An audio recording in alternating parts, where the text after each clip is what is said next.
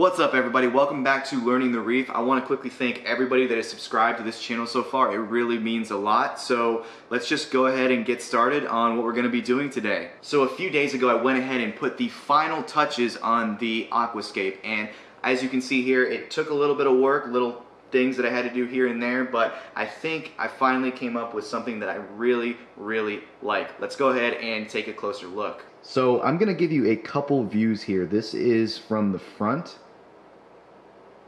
I think it looks really good from this angle. So now we're moving to the side.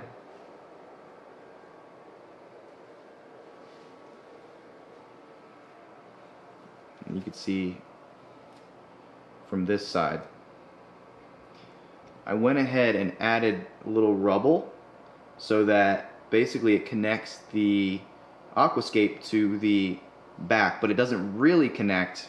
My thought process on that was if the zoanthids were to get too close to the back glass, I can remove that rubble pretty easily so that they don't, start growing on the back glass. I do not want zoanthids on the back glass. That's going to make moving the tank and that kind of stuff a lot harder because I don't want to be messing with zoanthids too much. So let's move over to the other side and see what it looks like from the kitchen side. This angle right here, I really like. And then you've got this angle here, which I think, my previous aquascape, this side it was really lacking some interest. But what I've done is I've added this big rock right here. I've added a rock back here, and then all of this back here that connects, that's all rubble. So we've got this big main aquascape rock there, that's all glued together, and then you got the rubble on the back that completes it. So I am really happy about this scape. I've been looking at it for a few days.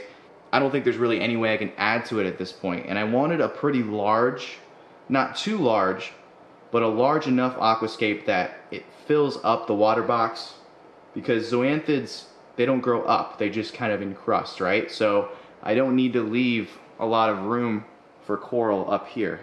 So go ahead and let me know what you think about this aquascape in the comments down below. I'm really happy with this scape, but I do know beauty is in the eye of the beholder, so if it's not your cup of tea, let me know in the comments down below. I won't be offended, but if you like it, again, let me know. I'm curious to see what you guys think, how you would have done something different, and yeah, so go ahead and leave a comment. So now that we're done with the scape, we can start taking steps to getting some water in this tank, and we're definitely going to be doing that today, so I'm really excited. Let's go take a look at what we have and how we're going to go about doing that. So first, let's talk a little about the filtration back here.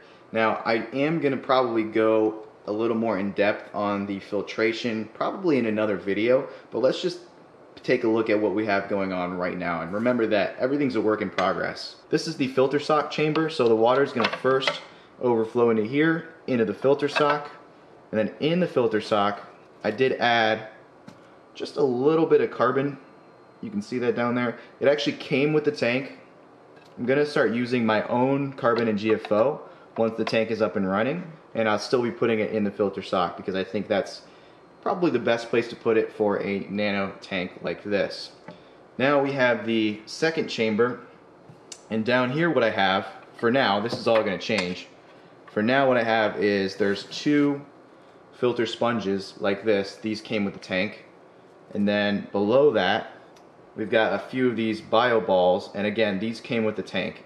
Ultimately, these bio balls I'm not going to be using in this system, but I want to start them out in the system because I want to cycle them. I'm going to be using these in my quarantine tank as biofiltration, so I want to make sure they are nice and cycled.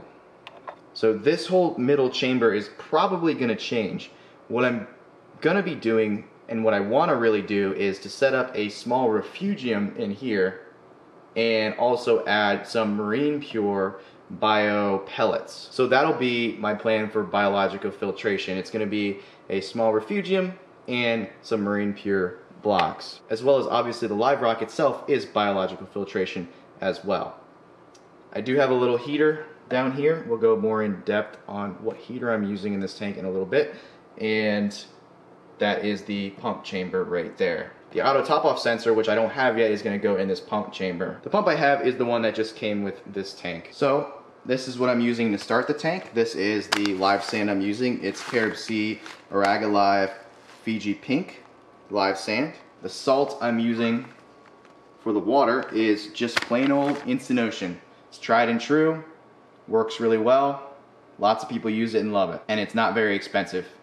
I'm gonna be starting this tank with Instant Ocean Biospira. This is essentially live nitrifying bacteria. It seeds the tank with the bacteria that you want for the cycle, so it allows you to add fish basically right away.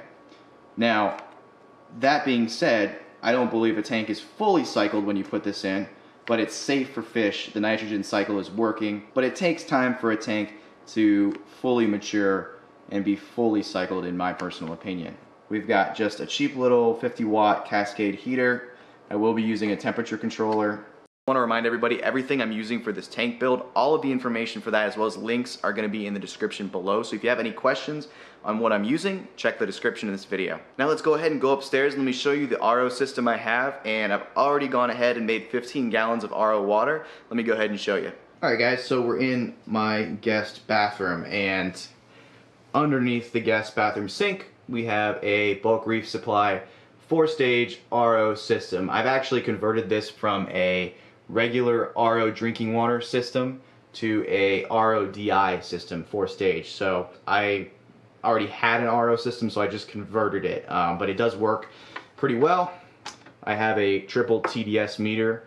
I do get 0 TDS out the blue line right there. I basically just run the blue line and the black line out of here and into the buckets, which I fill in my tub, because obviously if they overflow, they're not going to flood anything, and that's basically it. So I've got 15 gallons of RO water right there. So I do kind of want to show you how I have this hooked up, but I'll go more in depth probably on my RO system if you guys want in another video. But this is right here, this is just the cold water supply line supplying the sink, and it's PEX. So I got 2 shark bite fittings along with a valve here for RO tubing that I got from Bulk Reef Supply, and I just plumbed it in like that. So if I ever want to turn this on, all I have to do is come down here, turn on this valve right here. Obviously I have to run these lines into the tub, and I'm making water. Alright guys, so I'm going to start mixing up the water. I'm going to make 15 gallons. Even though it's a 10-gallon tank, I think the entire system volume is 11 gallons, but we have rock and stuff in there, so it's probably more like 10. And I just want to make some extra as well, so that's what we're going to do. If you've never done this before, you've never had a saltwater aquarium before, I totally recommend making your own water. It's really easy. It's not hard to set up an RO system, it's not very expensive, and you're going to save money in the long run, and you're not going to be dependent on your local fish store to be constantly going to them to get RO water as well as salt water. It's just annoying. It's a lot nicer to be able to do it at home and to be able to do it yourself. So the instructions for mixing are going to be on your salt box or your salt bag. For Instant Ocean, it's a half cup, which is what I have here, half cup for every gallon. So since these are 5 gallons, we're going to do 5 scoops.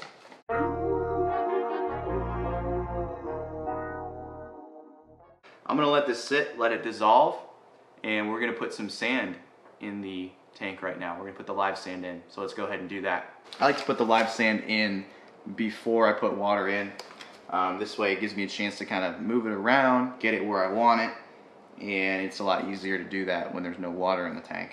So, with live sand like this, you do not have to rinse it, so it just goes straight in.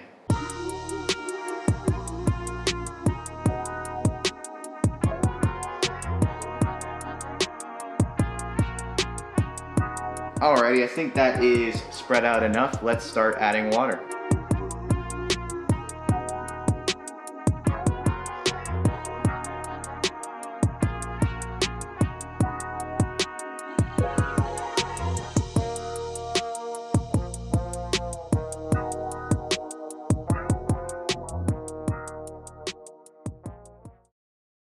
So as you can see, the tank is up and running, and I'm very happy with the way it's turning out. I think it looks pretty dang good. Let me know what you guys think down in the comments below. Now, I've already started acclimating some fish, and I've already started adding some more equipment, so all that's gonna be in the next video, so stay tuned for that. But as always, if you enjoyed this video, please leave a like, leave a comment down below, subscribe if you haven't already, and ring that notification bell if you wanna know each and every time I upload a video. See you guys.